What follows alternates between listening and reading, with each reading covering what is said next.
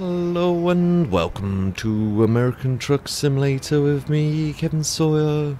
Hope you guys and girls are all well and enjoying your day, whatever you're up to. Right, as you can see, I have the data telemetry all set up, along with the sim dash as per usual. And as you can see, parked outside waiting for us is the Mack. Like I said in the previous episode, the last episode for the data telemetry for the Kenny, that I'll be jumping in this bad boy in the next episode. I'll show you all the characteristics where I can. Let's just jump on in. This thing might buzz at me because when I was getting loaded, one of the airlines popped off. Forklift truck hit the trailer quite hard and it just pushed one of the connections off of it, so I jumped back out the cabin in it to reconnect it, but it might have been on there loose either way, so it might buzz like a good one at us. But anyway, let's show you what's going on. Show you the job first. So it's not a long run, it's literally a very short run. I doubt I'm going to be able to get any good speed out of this, but off screen I've been getting this thing and it gets quite hard to push up to top speed anyway with this lower engine. I'll show you the engine power and all that malarkey. Now that isn't the lowest engine in this. If I actually go to dealership quickly, where's the truck dealer's gone? Truck dealer, and if I go to it's going to be in Kenworth, I think. Is it Kenworth you buy this from, or is it it's good Peterbilt? Are you sure? Okay. No, I don't want to quick travel. I just want yeah, here we go. I think it's in here. Memory serves me right. I'm sure it's not in Peterbilt. It might well be in Peterbilt. It's been a while since I bought one of these. Let's have a look. Peterbilt then. No, didn't mean to hit that one. Buy online.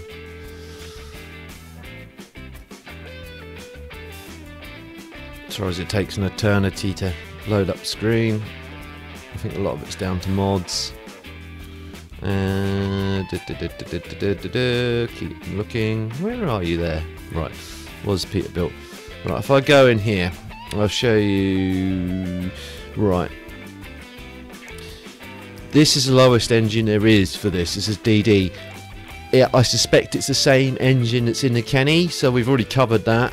So I'm not going to cover it again, but I've got this engine here, which is the lowest of the Mack engines, and then I'm going to try and get around the mid-range mark, so roughly here with the M11, and then I'll just say that's not really mid-range, is it? Let's have a look. That's 400 brake, so 507, that's mid-range I guess, and then I'll go up to the top, which is the top of the line tuned Mack engine. So that's where I'm going to be balancing it for. So that's the plan. Everything else is going to stay the same: the chassis configuration, the trailer configuration. In fact, what I'll do, let's get out of here. I've got to fire up the old beast anyway, because I suspect the engine, as I said, the engine could do with a bit of a tick over, and I'll show you around the trailer. But get the keys and slot it in. Oops, sorry if I hit the camera. Let's readjust that. Zoink, there we go. I did have a mod for this that used to be able to, well, converted all the engines to be an air starter for these, but I took it out just so then you guys can get a flavour of what they all sound like individually, because it made them all have an air starter. So, but as you can see, the old beast, I still yet to adjust the template so then it doesn't have that lip at the bottom, but other than that, it's still good to go. I've got the standard in-game tyres and wheels on just to give it my catered look. But I'm going to show you the trailer, peeps. Walk down to this one, and as you can see, one you could probably tell by the length of it anyway, it's a lot longer than it was. I've gone for a 54-foot trailer with the triple axle on the back. Now, the reason I've gone for the triple axle, just so it makes it easier steering inside tight yards like this one, getting in and out and backing in mainly, because I found it makes it actually a bit easier. And I've got this little wind deflector, so it would be a slightly heavier trailer than we had initially, but again, I just want to mix things up a bit and start getting to grips with long trailers. But anyway, let's jump on in it. Let's see if it's buzzing still. No, it's no longer buzzing at me. It's over 100, 110 according to my gauge, 110 psi. Right, let's take the trailer brake off. Let's take the parking brake off, and let's put it into gear.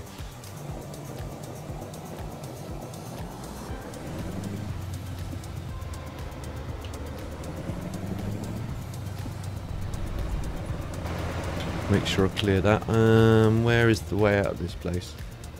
I'm hoping I can get out down here and this isn't just a block dead end. Otherwise I'm going to be having to turn around.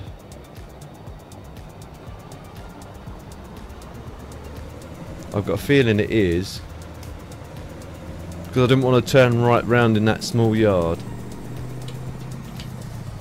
I don't know why I went for that gear. Clutch that in then. I could have went for fourth on that, I guess.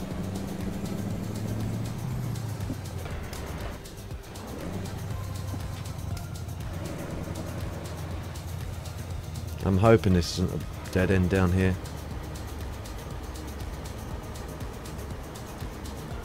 It's looking like a dead end to me. Yep, there's a lot of ballards in a way. So I'm going to say ballards to that. And turn round in here, I guess. This is the only sensible answer I've got. You can see the steering axle actually, trailer axle should be lifted. It's down though, so I've got to pull that up. I'll leave it down for now, just gives the trailer some extra guidance around this yard.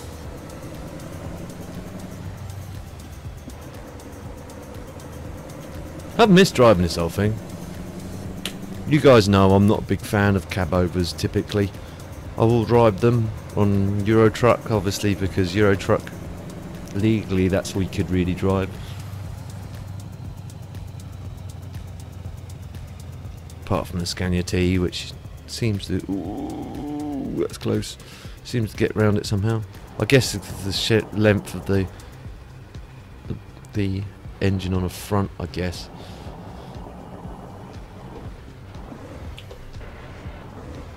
Come on.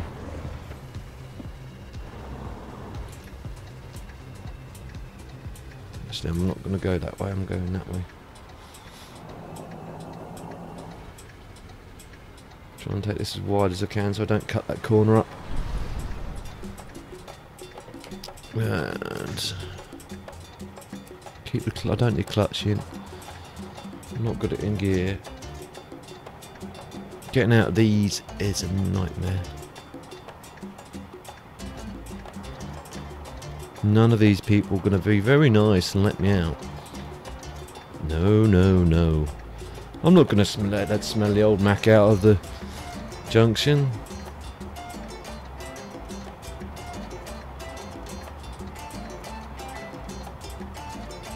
I'm surprised the truckers don't actually. I guess they're going too quick and they don't want to really jam on the brakes.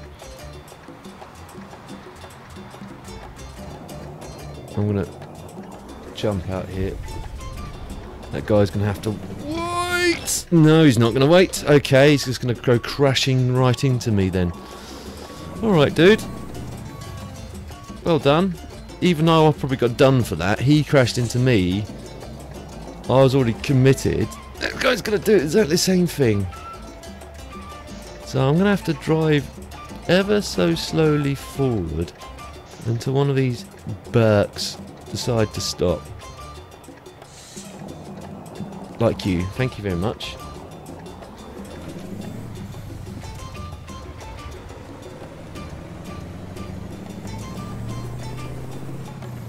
There was nothing I could do there. I was already committed. Even if I had hit the brakes sooner, I'd have still been halfway across that road. Don't know what has done that damage-wise. Have a quick look. Diagnosis. You guys can't see it. I realised after. Oh, he's already done put 2. So that's an unfair comparison. Now I'm going to have to get this all repaired.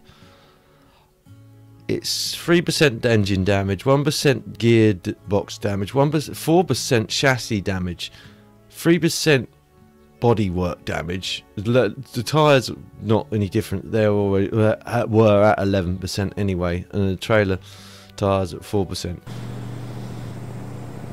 I can't believe that. Typical. I thought maybe he'd just stop. He'd see me coming and think, okay, I'm going to stop. That guy's clearly going to be a lot bigger than I am. If I plough into that, I'm not going to win. But nope, he just goes ploughing on in. Anyway.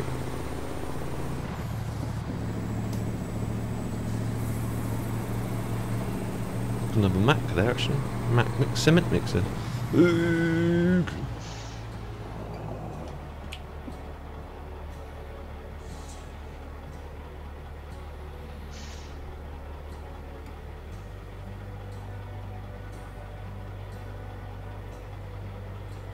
I'm going to get that repaired.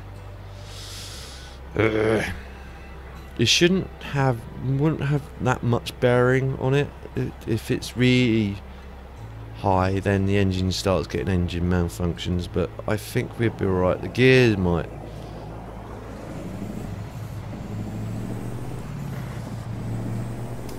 It might have some effects on the telemetry, but it shouldn't be overly much.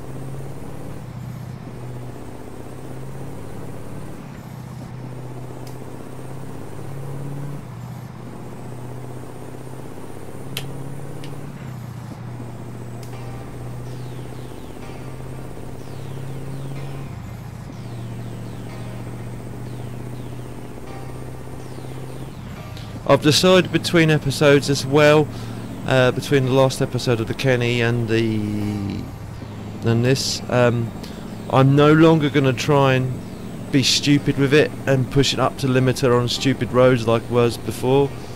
If I see an opportunity where I can, then I will. But only if I see an opportunity where I can do it. If it gets to a point where it's just dangerous or stupid, I'm just not going to bother.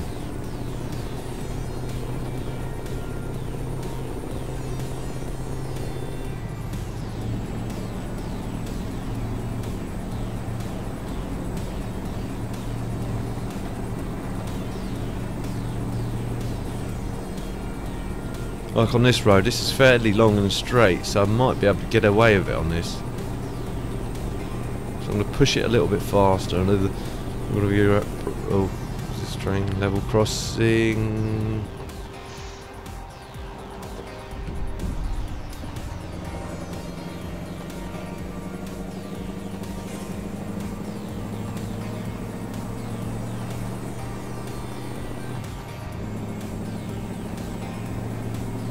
Nice long and straight road here would be ideal for the. So I'm going to wind it right up.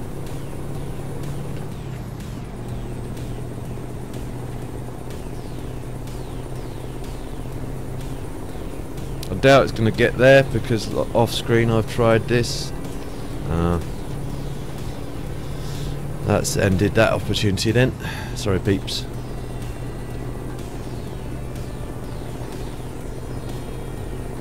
Unless another dual carriageway opens up, which I doubt.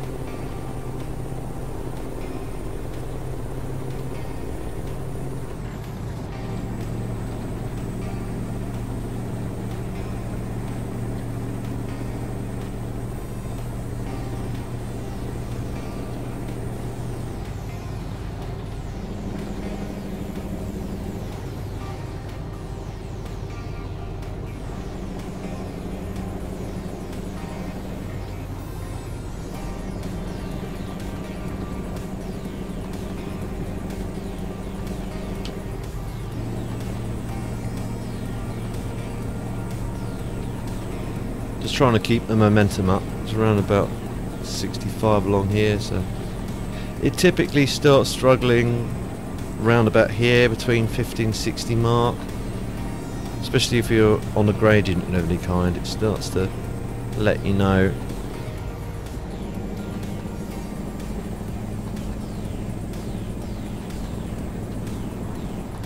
I've still got the lift axles down. I'll leave them down now as we're committed with driving.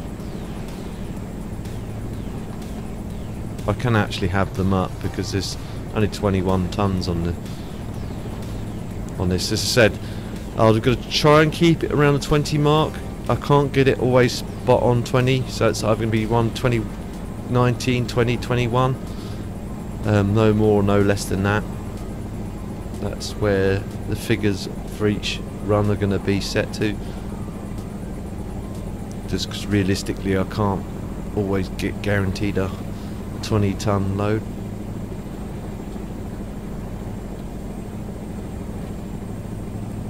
I'm going to have to slow down here because this is going to be restricted speed limit.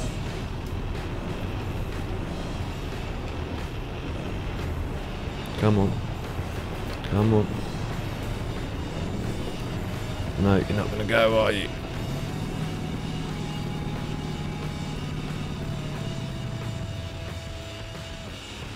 Stop. Brake on.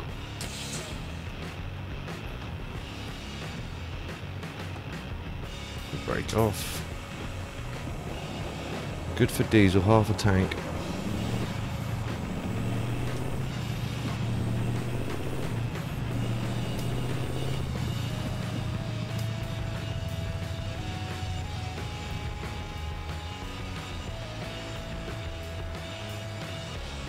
Might as well get that trailer up now, and that should pick the trailer back up. Alright, let's double check. Yeah, that's lifted. Is that lifted it? Oh, it's dropped it again. So it was lifted all along. Weird. How it's sort of like, I guess once it's weird how it does that, because you can sort of like 1 minute it's down, but it's not down, if you know what I mean. Next minute, well, it's up, but it's not up. That's what I really meant to say.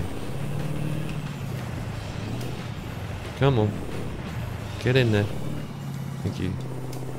To be honest, typically I skip third and fourth with the clutch. We need to be on that other road. Hopefully a train isn't coming.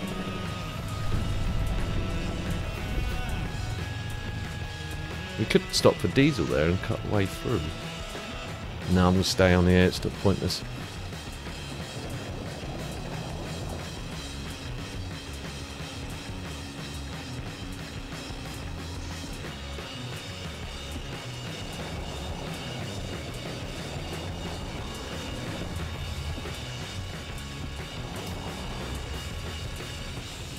Okay. Stop start traffic. Stop start traffic.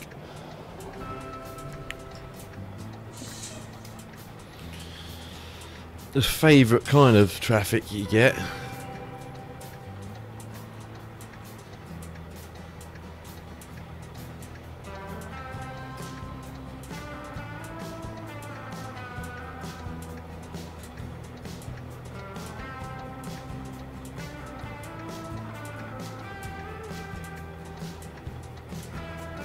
Just checking oil temperature in it, water temperature.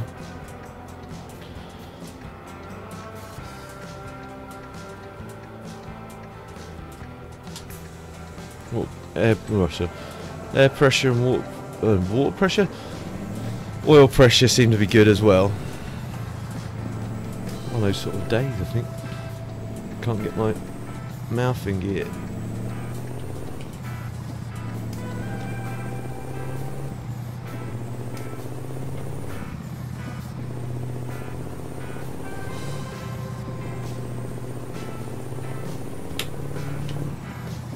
Let's do some outside shots for you dudes. Oh, dudettes, wrong button.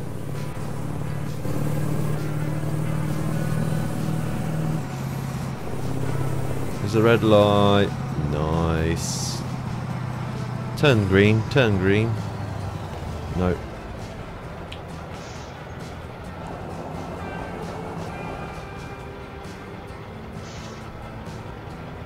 Oh, now you go green.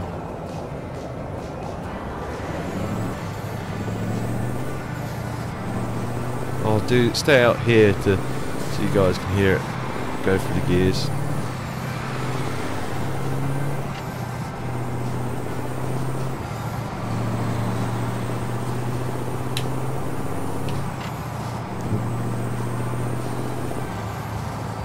Oh dear. Got to jump back in the cab. Sorry, peeps.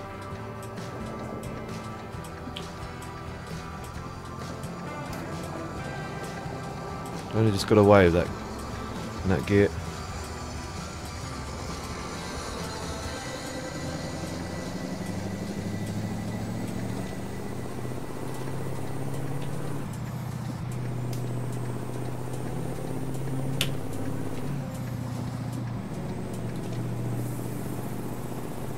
Something I was thinking about doing at some point is bringing shift cam back. Now for you guys older subscribers, you know exactly what I mean by shift cam.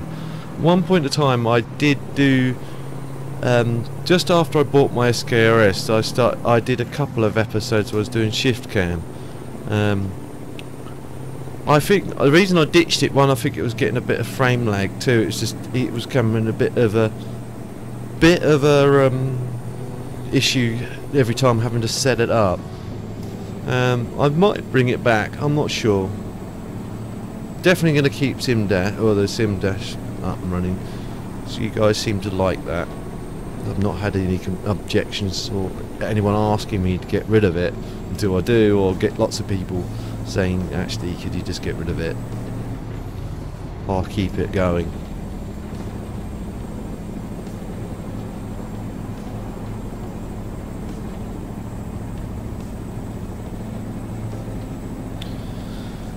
Hopefully this summer I'm not going to make it as a promise, but hopefully this summer I will try and get the Sim Dash updated, and I'm going to build a new box for it, and I'll go into how I set this up initially. I still don't know how I'm going to do it as a episode. I'm still planning it in my head, because it's quite a complicated bit of kit on the back of this. It's not straightforward. On the back of this cluster is a load of little pin plug sockets for pins in it.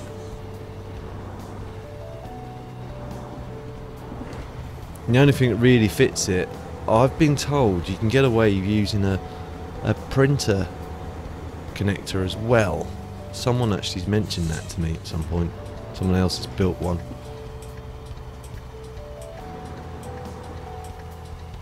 I've not yet to try that, and then it'd be a case of having to sort of like dissect the printer cable. You're gonna have to wait, mate, because I've got no choice. I've got to be in the next lane.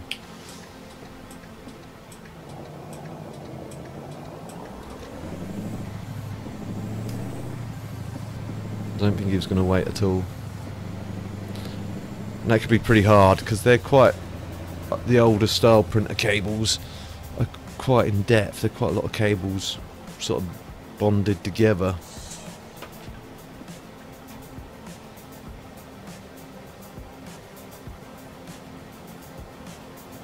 The only other way I could get around that is by using some male to female Arduino wire and then splicing that into the card itself. I don't know, there's many things I need to think about as well, with aspects to this.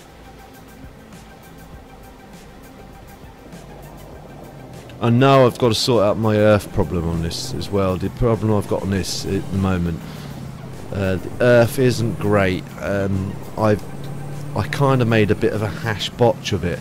I kind of like daisy chained a load of the earth cables together in a big kind of like a, no, I wouldn't say knot, but they're like in a plait plaited them together sort of thing, which isn't ideal. Really, I need what's known as an earth block. For you guys that don't know what that is, it's like a big metal block with several like screw holes in it, which you can connect several cables together, and it makes a common earth, and then you just use one cable to earth that out if you've got a poor earth, or if it's sitting on a poor earth. That would improve it a lot. That's all it's really going to do, is just give me, well, just it doesn't really affect the gauge as such. Gauge still operates. It's just, I noticed on the voltmeter for the actual gauge of this, because it actually has a battery voltmeter, that it roughly reads around 11 volts all the time. It should be around about 12. In a real car or a truck, it would obviously go up as the engine's running, and down when the battery, obviously the engine's not running and the battery's been drained. But obviously, because this is just the card, the sim project's card is just powered by a 12 volt adapter to get round that, then it's always going to say 12 volts. I know it isn't the adapter because I did a multimeter test on it. I know it's something to do with bad earth. Once I've sorted out a lot of the earths, it should sort of like normalise.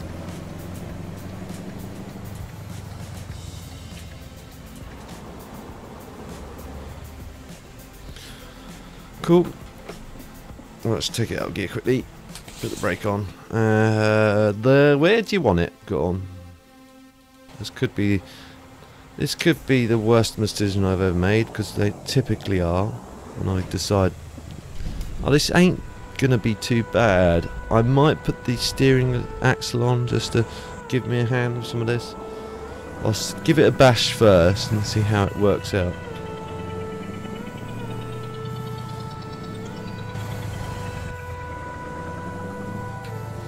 Roughly around about here should do it. Put their hazards on.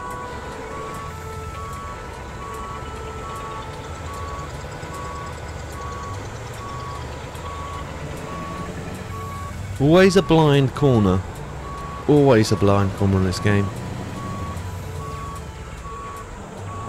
I've been in probably 1-2 yards where it's been favoured me on my side of the truck. All I can guess is where the other side of the trailer is in respects to this. I think I'm cutting it a bit fine though, so I might come out of this. Swing it round a bit.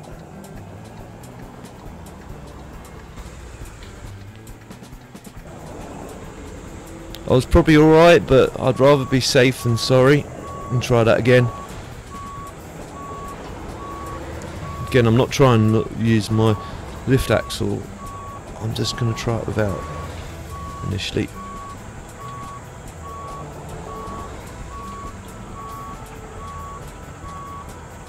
I still think that's too close. I might be able to swing that back round if I do the same again. Come back out this way and not stall it.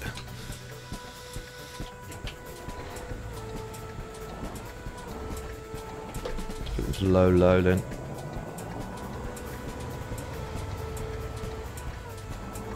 That could have been because I dumped the clutch quite quickly.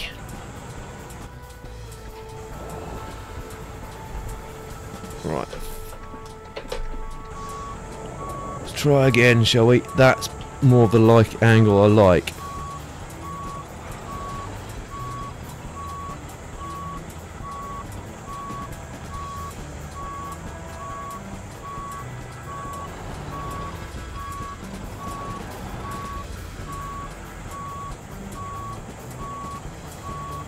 It's still not ideal. In real life, you'd want that trailer to be smack dab in the middle where that box is, so you could be unloaded more evenly, but that'll do for government work. Just for entertainment purposes. Right. and unload, says me.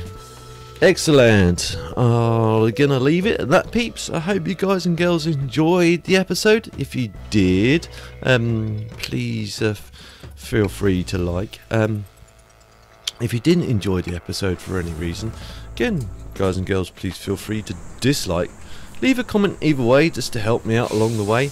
And if you know anyone else that may also enjoy watching this, guys and girls, please feel free to share. It helps me out a lot, and I don't mind you sharing.